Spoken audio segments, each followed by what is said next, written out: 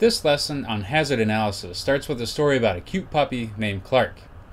In the days leading up to the recording of this video, my wife and I were dog sitting Clark for our friends who were on vacation in St. Martin, which is in the Caribbean. The magnitude of this responsibility hit me when I was getting ready to take Clark on a run with me the second day we had him. Initially, I was okay with responsibilities such as feeding Clark and making sure he was getting enough water to drink. But when I got ready to take him on my running route, I started to feel nervous. This running route is a loop through downtown Raleigh that winds around museums, hotels, parks, theaters, restaurants, and the Capitol building. This running route is far from a walk in the woods. It exposes you to some busy intersections and lots of people. As Clark and I set out to go on this 4-mile run, I realized that there were several hazards we needed to be aware of. What if Clark got too excited and bit someone while we were downtown? Clark is your typical puppy going through the teething phase, so he is a friendly biter. What makes this worse is he has not been vaccinated for rabies yet, so this could be a public health hazard. Also, what if Clark became ill from dehydration? Or what if I accidentally stepped on Clark? Or what if I lost control of Clark's leash and Clark ran off and accidentally got ran over? I would feel horrible.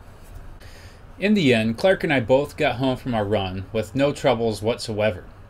And when I got home, I realized this was a good story to tell in which we could apply the first principle of HACCP, which is hazard analysis. After studying this lesson, you should be able to accomplish the following learning outcomes. Justify the importance of a complete and accurate hazard analysis, and conduct a hazard analysis on a product and its process and document the results. According to the National Advisory Committee on Microbiological Criteria for Foods, there are 3 objectives to the hazard analysis. 1. Identify hazards that are reasonably likely to occur and their associated control measures. 2. Identify needed modifications to a process or product so product safety is further assured or improved. And 3. Provide a basis for determining critical control points in the HACCP plan. Did I complete each of these objectives while running with Clark? To an extent, yes. I identified some hazards that were reasonably likely to occur. For example, possibilities of Clark getting ran over or of him biting someone. Yes, I made some modifications aimed at assuring safety in the situation.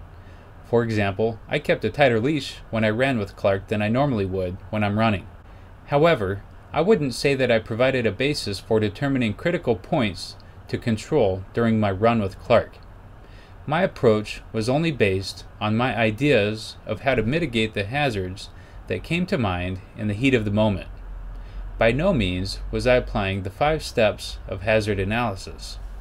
There are 5 steps in conducting a hazard analysis. As you know, what makes HACCP unique is that it adopts a systematic approach toward safety. These 5 steps are part of this HACCP system. As I read through these 5 steps, use the story I told you to determine whether I completed each of them before going on my run with Clark. These steps include the following. 1. Identify potential food safety hazards that may occur in the system for each step in the process. 2. Evaluate whether the potential hazard is likely to occur in the presence of properly applied prerequisite programs. 3. Justify your decision. 4. Identify control measures that may control hazards that are reasonably likely to occur. And 5. Document each step. A complete and accurate hazard analysis is the basis of the HACCP plan. But to be honest with you, I hardly completed the first of these 2 hazard analysis steps when going on a run with Clark. Yes, I listed some potential hazards. And yes, I evaluated whether these hazards were likely to occur in the presence of prerequisite programs. For example, keeping a tight leash could be considered a prerequisite program. However, the extent to which I justified my decision was pretty low. Furthermore, I only spent a few seconds on step 4, which involves identifying effective control measures, and I did not even consider step 5 at all, which involves documenting each of these steps. So let's dive into the 5 steps of hazard analysis. We almost need to begin with the last step, which is documenting each step. And this is for 2 reasons. 1, the hazard analysis worksheet or document guides the first 4 steps in hazard analysis. The second reason is that placing high value on this hazard analysis summary document is a good practice, since this document is a focal point of audits and inspections of HACCP systems. Typically, the processor will choose to collect supporting documentation for the decisions made on the summary form and keeps these documents close by. Let's go back to the first step in hazard analysis. In order to identify potential food safety hazards, we need to focus on the first 2 columns in this worksheet. In the first column, the process steps from a verified flow diagram will be listed. Each ingredient addition step or process step must be listed. Each step from the flowchart must be examined to determine if there are any potential hazards that occur, that are introduced, or that are increased at that step. Let's use a Frankfurter process as an example. Now we need to identify potential hazards. A hazard is a biological, chemical, or physical agent which is likely to cause illness or injury in the absence of its control. At this point, the objective is to produce a list of potential hazards for evaluation. Useful resources for identifying potential hazards are the various hazard guides which have been developed by different agencies and commodity groups. These lists of potential hazards are likely to be refined for individual food categories as risk analyses are developed in these foods. In this example, I used a guide to come up with these potential hazards. The biological hazards are contamination from Salmonella or trichinae. Chemical hazards are therapeutic drug residues left over from the diet of the animals that were harvested. And physical hazards consist of foreign materials such as broken bone pieces. After potential hazards are identified, the team moves into the evaluation phase to determine if the hazard is reasonably likely to occur. A food safety hazard that is reasonably likely to occur is one for which a prudent processing establishment would establish controls or prerequisite programs for any of the following reasons. It has historically occurred, experience, illness data, scientific reports, or other information provides a basis to conclude that there is reasonable possibility that the hazard will occur, or there is a possibility that it will occur in the particular type of food that is being processed. At this point, the occurrence of the hazard should be considered in the presence of properly applied prerequisite programs. For instance, there is nothing in the process up to this point which will reduce the likelihood of occurrence of Salmonella because it occurs on a large percentage of carcasses. Trichinae, on the other hand, is unlikely to occur because the plant is buying from a trichinae-free certified production facility. Also, the presence of therapeutic drug residues is unlikely to occur because of government screening procedures that look for these residues. Raw meat ingredients come to us from a HACCP-regulated plant which has metal detection in its HACCP plan. To complete the form, we note the answers to the question of reasonable likelihood of occurrence. We will need to justify the decisions we make at this step.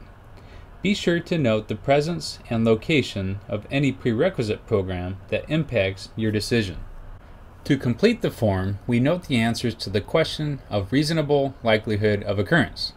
We will need to justify the decisions we made at this step. Be sure to note the presence and location of any prerequisite program that impacts your decision.